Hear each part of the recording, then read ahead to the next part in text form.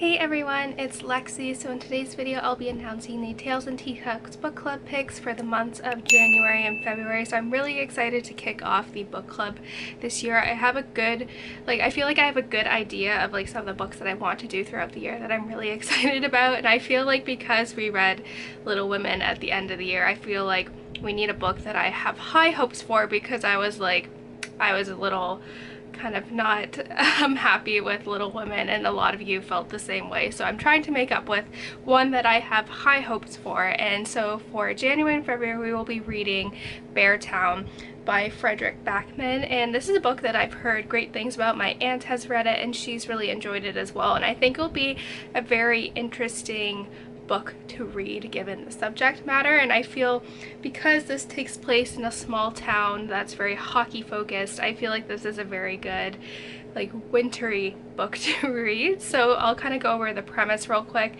So it says, a tiny community deep in the forest, Beartown hasn't been the best at anything in a long time. But down by the lake stands an old ice rink, and in that ice rink, Kevin and Matt, Benji, and the rest of the town's junior ice hockey team are about to compete in the national semifinals, and they actually have a shot at winning.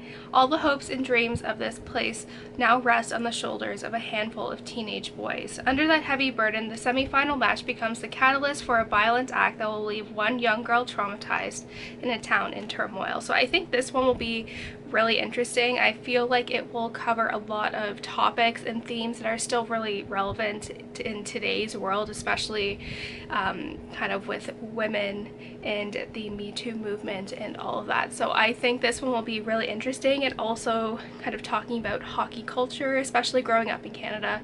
Hockey is very much part of our world and all of that. So it'll be interesting to see the author tackle these two themes, and I think it will be very interesting and very thought-provoking. So I have a lot of high hopes in this book. So I'm hoping to kickstart 2020 with a very good book club pick, because I feel like Little Women just let all of us down and it was a struggle for all of us. So I apologize for that. I probably won't be doing any more classics or reading any classics in the foreseeable future, so we don't have to worry about that.